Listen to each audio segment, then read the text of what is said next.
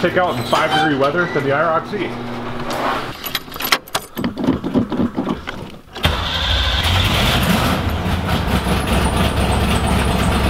There we go. Now, I know what you're thinking. This is not the car to be taken out in cold weather, and I would say generally you'd be right. But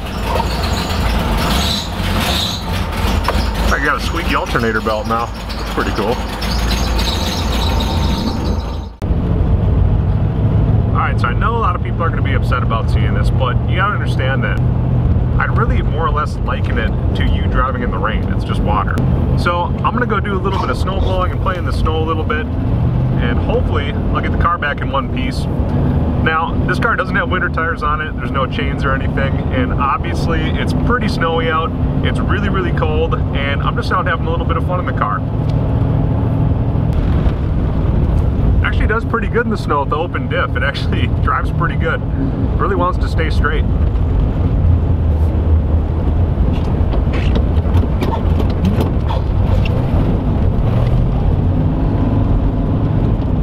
Probably wouldn't go out and do this in the Trans Am or the Corvette right now because it is kind of crappy out, but honestly, this car will be just fine.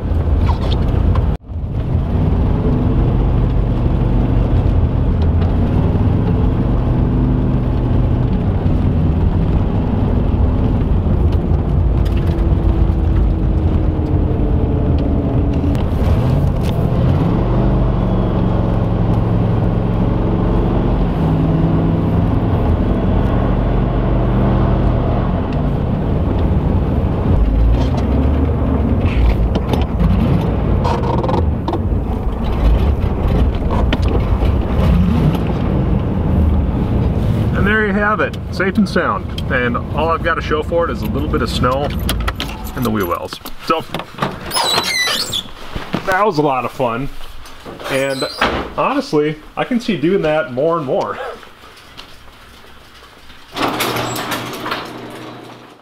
So what I've been working on in the background is what I'm going to try and use to cover up these hood vents now that I've got them cut in my car. This is a 10-foot roll of 30 mil magnetic material, like you would see decals printed on that you put on car doors, right? The idea being that they can stick to car doors, which are generally going to be steel or ferrous material, which is the same as the hood. I was hoping that I'm going to be able to drive down the road with these on, but I'm not sure how fast they'll be able to go. The first one I tried out, I made it a couple inches oversized and it was too small. The second one I cut out was much, much larger. You can actually see the silhouette of the scoop inside there. You've got about 2 inches to work with in the center, so I'm going to create 2 of them that will meet perfectly in the middle. And being it was rolled up, I had to heat it up and unroll it quite a bit for it to actually get to stick at all. On the leading edge, it's still a little bit bumped up. I don't know how fast you'd be able to drive with these on, but honestly, they do kind of work just as are. Check this out. So it's not perfect, but it's kind of a proof of concept idea, I guess you could call it. Point being, if you're worried about doing this sort of thing to your car, there is ways that you can keep water off of it in case of emergency, is how I'm going to put it. So if you're at a car show or whatever and it starts raining, or you're out driving around town and it starts sprinkling on you, you can take these out of the back of your car, cover up your hood scoops, and it'll keep 99% of the water out of the holes. That's what I was going for. This was my buddy Emax's idea, so all this credit goes to him. It does seem like it might work though, if I had to say. On the leading edge, if you favor it, I guess, you could even pull it down a little bit more. You can get a whole bunch of material down here. Honestly, don't know if you'd lose this on the highway real easily. If you were super worried about it or wanted to go down the freeway, you can keep a little tape in your car too and just tape the leading edge. It wouldn't go anywhere, I'd almost guarantee it. But I think the proof of concept is that this will work for you, or at least it worked for me. Obviously, if you've got a fiberglass hood or whatever, this is kind of not an option for you, but if you're like 99% of people that are cutting up the stock steel hood, this is going to work great for you. So what I'm going to do is cut out the other one. I'll go for a little drive with what tire I have left. Unfortunately, I'm down to pretty much nothing on the driver's side. The passenger side fared a little bit better, but anyways, that's kind of the thing that I've been brewing on in the back of my head. You can see there's an indentation or a silhouette here. I don't know if it would be worth putting some foam underneath here, cut out to the perfect shape so it actually sits in there and you can actually center it or whatever, but you could probably make these pretty nice if you wanted to. But that's about all I got to say about it. It's just a proof of concept at this point, but I think it's going to work for me. So if you wanted to buy this stuff, I just got it on Amazon, and it was actually, I'm glad it showed up, and it only took me maybe 20 minutes to make these. So I'll cut a mirror image out of the other one, and hopefully we'll be good to go.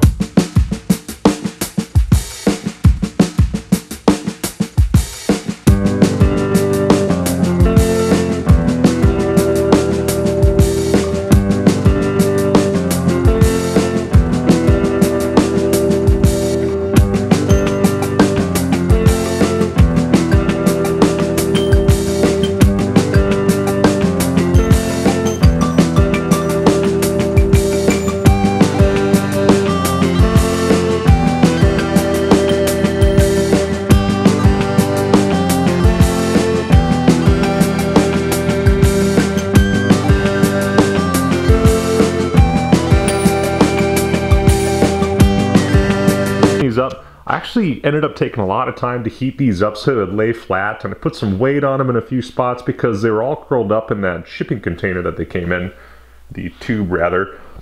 Toss a UMI performance decal on it because, as always, this car is about to have some UMI parts on it. It actually doesn't at this time, but it's going to get some hand-me-downs from the Trans Am because over here on the shelf I've got some new parts for the Trans Am. So I've been talking about this for a long time. I've got a combination Heim joint and polyurethane bushing end, lower control arm and panhard rod set for the Trans Am here. And what I'm going to do is take the dual Heim joint stuff off of this car and put it on this car because it's adjustable. And if I go to lower this car in the near future, I've already got the parts for it. The reason I'm actually changing the stuff on the Trans Am is because if you have Heim joints on both ends of your lower control arms or panhard bar, you're going to get more noise inside of the car. And personally, I don't feel that in a car that's 99% street driven, I don't think the trade-off is worth it. So one thing that people do that's very common is get it with a combination polyurethane Heim joint end on each side of each rod respectively. What you're going to end up doing is putting the polyurethane joints on the body side of the rear end and the Heim joints on the rear axle portion of it. So it should quiet the car down a little bit, and I won't honestly notice any performance difference if I had to guess, but this is just going to make the ride a little bit more compliant, and that's kind of what I'm looking for. But now is the moment of truth. I'm going to guess that I can go 40, 45 miles an hour without these things taking off. I'm pretty much just going to go to failure. So what I might actually do is put a little strip of tape on the back of them, so if it does peel up, I'm not just going to lose the thing because I don't want to go chase it off in the woods if it really takes off or anything, but I think I'll know pretty quick if it's about to come off. So might not be exactly how it'll be in real life, but if you do something like this, you're gonna have like 20 bucks into materials, and if you're parked somewhere in particular, you're gonna keep 99% of the water out of your engine bay, which seems to be the most common gripe that people have. So I end up getting a 10-foot roll of this. It's wide enough to go to each side of the bulge of the hood, I guess. If you're really smart, you just get a big sheet of it, and honestly, I'd probably just lay it from here all the way over to here and just kind of follow the body contour, and that sucker would not go anywhere. You know, that's probably the best way to do it if you want to be able to go down the freeway or anything like that. But the idea here, I think, is kind of coming to life, and I don't know, what else would you guys do? Would you put a little bit of foam under these so they actually sit up flush and you can't see the scoops under them? I don't know. There's more you could do to this to make it better. This is just kind of a first iteration of it, and I think it turned out pretty good. So I'm gonna go hop in the car, go for a little bit of a drive. Looks like it is just now starting to snow, so hopefully I can get in and out before it gets too bad out there. So we'll see you guys in the car.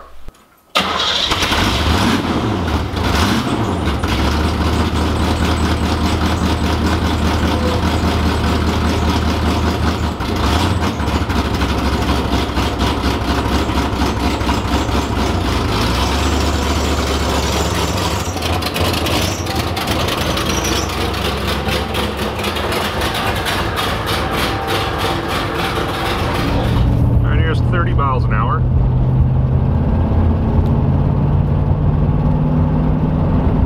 40, 45.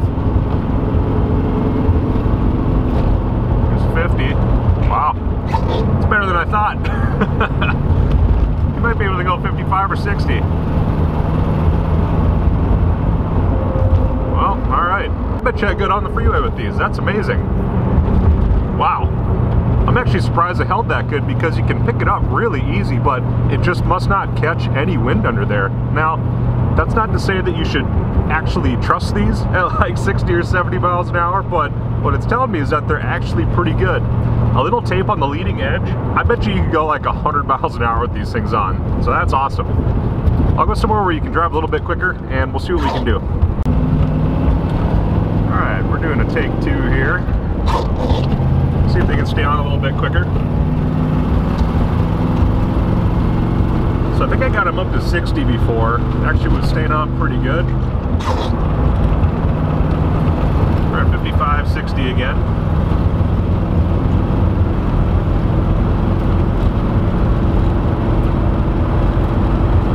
Still on.